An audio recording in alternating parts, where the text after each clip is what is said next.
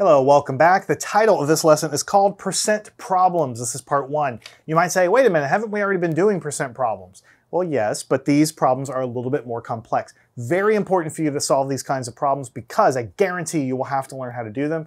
And really, they're not hard at all once you know how to do it. So let's tackle our first problem. Let me ask you the following thing. It goes like this. The number 6 is what percent of the number 12.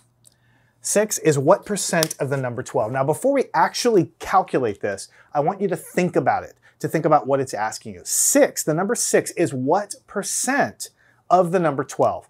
Well, if you compare 6 and 12, 6 is exactly half of 12.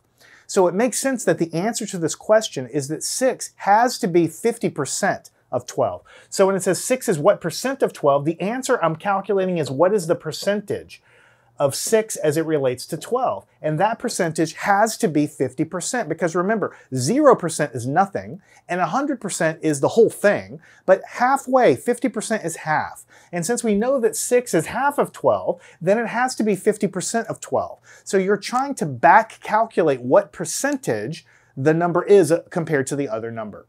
Now that's thinking about things, but in order to set it up, we have to do it mathematically. Let's write down what this statement is telling us. 6 is what percent of 12? What we're saying is 6 as compared to 12, you write that as a ratio. 6 as it compares to 12, that's a ratio, is equal to some percentage. What does it mean to be a percentage? A percentage is how much of something compared to 100. Right? Because that's what percent means. 50% is 50 out of 100, or 50 over 100. 10% is 10 over 100. 5% is 5 over 100. Here we're trying to figure out what is the percent, so we're going to call it x, an unknown, over 100. This is what we have to solve. Doesn't this look like a proportion? We already learned how to solve proportions before. I taught you over several lessons, 4 lessons actually, how to solve these kinds of problems. And now you're learning one reason why we did that. Because we now know how to solve these things and they allow us to solve percent problems. So what we're saying is 6 as it relates and compares to 12 as a ratio is exactly equal as a ratio to some number out of 100. And when I figure out what x is, then it's out of 100. That means it has to be the same as the percentage because a percentage is always out of 100.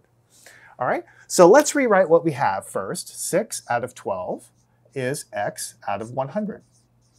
All right. What do we do? Well, we want to get x by itself. Now, we could just multiply by both sides by 100. That would kill the 100 that's here on the bottom because it would cancel there. But let's think a little further. 6 out of 12. We can already simplify this fraction. You see, any numbers that you can simplify or any fractions you can simplify ahead of time is going to make all of the calculations easier. So I always want you to try to do that. I can divide the top and bottom both by 6. And I'll do that. I'll strike through and say 6 divided by 6 is 1 and 12 divided by 6 is 2. So what I really have is kind of like a new related problem where the new numbers are 1 out of 2 is x out of 100. This is exactly the same as this because 6/12 is exactly the same thing as 1/2. It's just a different, it's the same ratio, in other words. 6/12 is the same ratio as 1/2, so replacing it with 1/2 doesn't change anything. I'm just saying these ratios are the same. So next, we can solve by doing what? We're going to multiply by 100. And if we do it to that side, we have to multiply this side by 100. Why are we doing that? Because now that we have 100 on the top, because don't forget, this is like 100 over 1 here, and this is 100 over 1 here. 100 on the top and 100 on the bottom, I can strike through. And so the only thing that's going to be left on the right-hand side is just x. We're trying to get x by itself. On the left, you'll have 100 times 1, which is 100, and then you'll have 2 times 1, which is 2. And then x, flipping it all around, would be 100 divided by 2, which would be 50. X would be 50. So that means that 50% is the answer. That's what I want you to circle. X is equal to 50. Yeah, that's what we calculated. But don't forget, what we're trying to figure out is what is the percentage. And what we figured out is that since X is 50, 50 is what goes in this spot. 50 is the only number that works. And so we're saying the ratio 6/12 is the same ratio as something out of 100. And this unknown number came out to be 50. And since it's 50 out of 100, that means it's 50%. So that's what we're going to do for every problem. We're going to set up a proportion. We're going to solve it. And then the answer we get will be the percentage. That is exactly what we're going to do for every one of these problems. And it makes sense because we know that 6 has to be 50% of 12 because it's half of 12. That's how we know that. All right, next problem. And also, I just point out one more thing here. When we were at this point, we could have just multiplied by 100 here and gone through all of the math and we would still get the same answer. But by pre-simplifying this fraction, the numbers were much easier to work with. That's the only reason that you like to do that step. So let's take a look. 7 is what percent of 28? All right, 7 is what percent of 28? What we're saying is the ratio 7 as it compares to 28 is equal to some unknown number out of 100.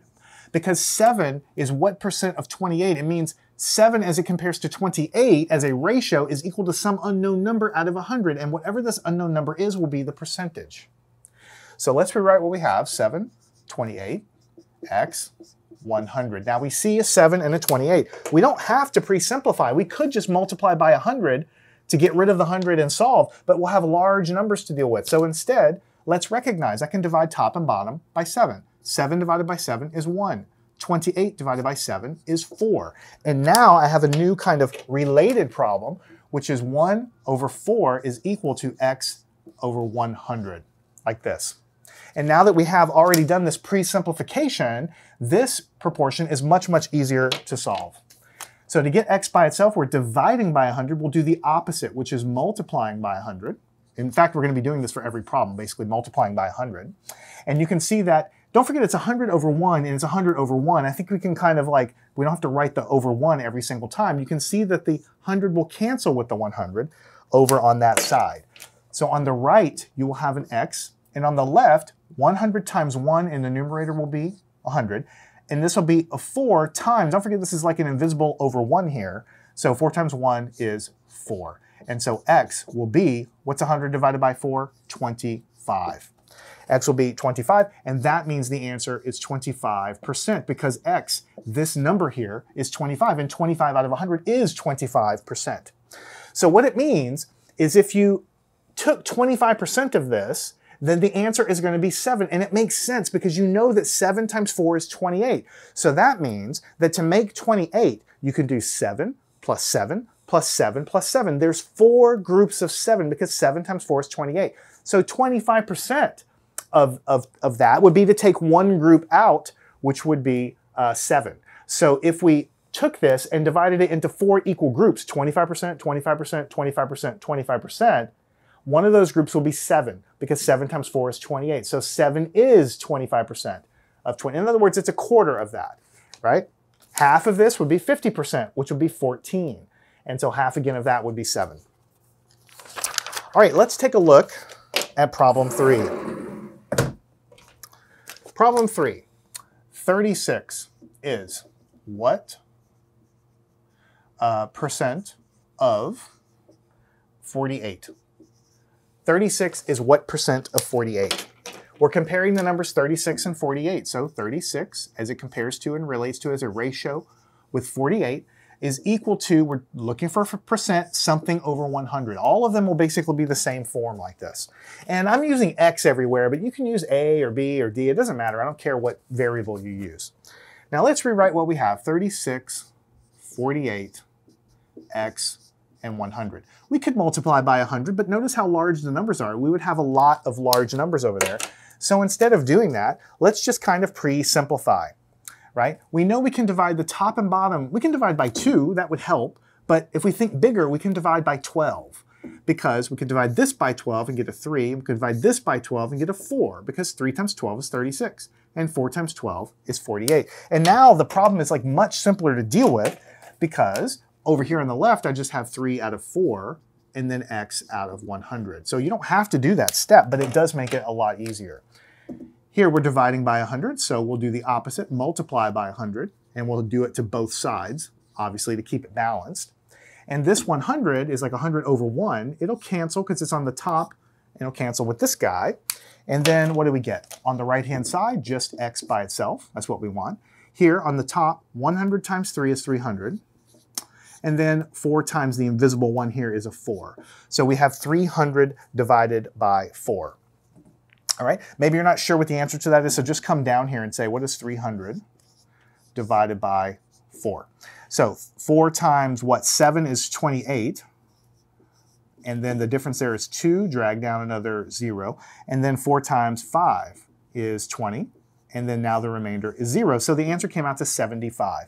So we found out that x is equal to 75, which means that the answer in a percentage is 75% because it was x over 100. So what we figured out is 36 is actually 75% of the number 48. It makes sense because half of this would be 50%. We're calculating way more than half. 36 is more than halfway there, so that does make sense for the answer. All right, let's calculate the next one here. Let's take a look. 12 is what percent of 20? 12 is what percent of 20? Right? So when we translate, basically what we're saying is the number 12 as compared to with a ratio of 20, because we're comparing 12 to 20, is equal to x over 100. Right? So let's rewrite 12, 20, x, and 100. Now we can simplify. We can pre-simplify. We know we can divide these guys by 2. We also know we can divide by, let's see, 4. We can divide by 4, right? Because 12 divided by 4 is 3, and 20 divided by 4 is 5. So we have a 3 and a 5 right there. And let's rewrite the problem. On the left, we're just going to have 3/5. On the right, x over 100. And just like every single one of these problems, we can multiply by 100 to get this by itself, and multiply this by 100, like this. So this 100 cancels with this one, they divide away. And on the right-hand side, all you're gonna have is just x by itself. Here on the top, 100 times 3 will be 300. And the 5 times the invisible 1, because this is a fraction over 1, is just 5, right? And so if 30 divided by 5 is 6, then 300 divided by 5 has to be 60. You could do the long division to prove that to yourself, but since you have 60, the answer is 60%. The answer is 60%. So what we figured out is 12 is 60% of 20. Does it make sense? Well, 20, exactly half of it, 50% would be 10. But we're not. We said it was 60%, so it has to be more than 10, and 12 is more than 10. So it makes sense that 12 would be more than 50% of this because 50% would be 10, and that, of course, 12 is bigger than 10.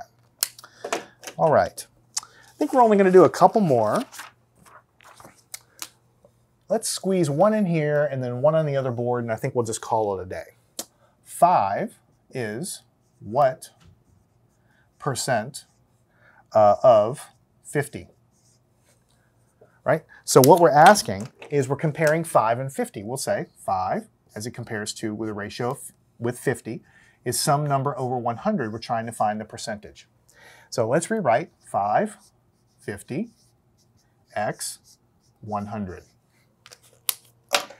All right, so we can pre-simplify here, divide by 5. 5 divided by 5 is 1, 50 divided by 5, 10. And so when we rewrite, we're going to have 1/10 on the left, x over 100 on the right. And I can get x by itself. I'm dividing by 100, so I'll do the opposite, multiply by 100. And I have to do the same thing to both sides, multiply by 100 to make it equivalent. Now on the left-hand side, I have 100 times 1, which is 100. And then 10 times the invisible 1, because this is like over 1, is a 10. And on the right, these cancel, which just leaves me with x. And so x is going to be equal to divide 100 by 10 is 10, which means it's 10%, because x over 100, right, is 10%. So what we figured out is that when we're comparing 5 to 50, it's exactly 10% of 50, right? 10% of 50. And that's the final answer. All right, we have one more on this one, and I think we're going to call it a day. Let's just go ahead and solve it. I guess we'll just solve it like over here. Let's say 30 is what percent of 200? 30 is what percent of 200? What we're saying is that 30, as it compares to 200, is equal to some unknown number as it compares to 100, right? So let's rewrite 30 over 200 x 100. I'm rewriting so I don't slash through all of my original stuff. So I can simplify these, right? Because I can divide top and bottom by 10. 30 divided by 10 is 3, and 200 divided by 10 is 20. So I'm dividing top and bottom by 10. So let's rewrite the problem. And we're going to have, over here, we're only going to have 3 out of 20, or 3 over 20, x 100. So I multiply on the right-hand side by 100 to kill it down here, and I have to do the same thing over here, multiply by 100. So on the left-hand side, 100 times 3 is 300, and then 20 times the 1 here, invisible, is right down here. And then these hundreds cancel, and you have x on the right. All right. Now, we have to take 300 and divide by 20. We can cancel the trailing 0, so it's really 30 divided by 2. And we can say x is equal to 15. 30 divided by 2 is 15, so we say 15%. And what we have figured out is 30 is 15% of 200. Makes sense because 50% of this, 50% would be 100. So 15% is way less than 100, and so 30 is way less than 100, and so 30 would make sense to be about 15% of that. So in this lesson, we have solved a different kind of percent problem. We have, instead of just calculating, 10% of 100 or 50% of 200, we turn it around and we ask ourselves, if you have two numbers here, what percentage of one number is the other number? And so to do it, you have to set up a proportion. And we learned how to solve that here and we went through it. I really need you to practice it. This is a skill that's very important that we'll use later. I want you to practice all of these and then follow me on to part 2 where we will continue building your skills.